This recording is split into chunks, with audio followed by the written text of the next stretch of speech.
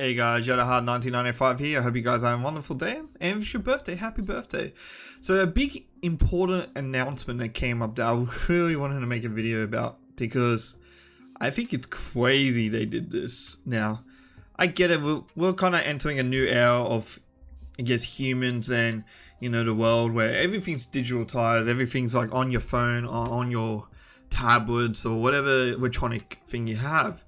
I find it crazy that from July from 2024 that your Konami, these ones right here, the one I have, I don't know if you guys have one of these still, they basically get chucked out the window, you know what I mean? I find it crazy because I understand everything's technology based, but not everyone has access to it, or at least might not want a technology because they, you know, they're not forced to have it. For me personally, I think it's fine. Like, I think it's really good that they are trying to move in a different direction. And most games are like digitized these days. And, you know, you got Master Duel, you got so many different things. And at least they tell you how to do it. It just kind of sucks because I'm still having trouble with my NEURON. And I still want to use my old ID on the NEURON, but it's not working. So, like, I don't even have NEURON at all.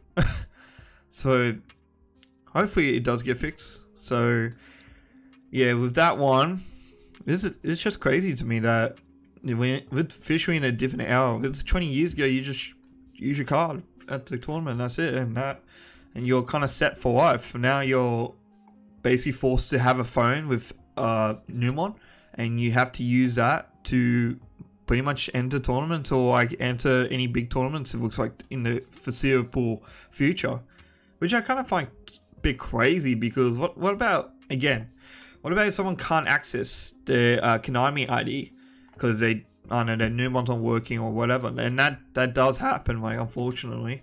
So I guess they still should have people to fix that on the spot for, I hope, in the foreseeable future. But yeah, it just seems crazy, you know. At least in this document they kind of explain, you know, how to do it and stuff, and yeah, it just it really does feel like you're being forced to do this, which is fine. I get it. Am I particularly happy about it? I think it's good direction. Like, I give this, like, out of a 10, I give it like an 8 out of 10. Like, I think we should basically move to, like, you know, something that's easier to do, and yeah, it's fine. Like, and I'm pretty sure mine will get fixed soon by someone.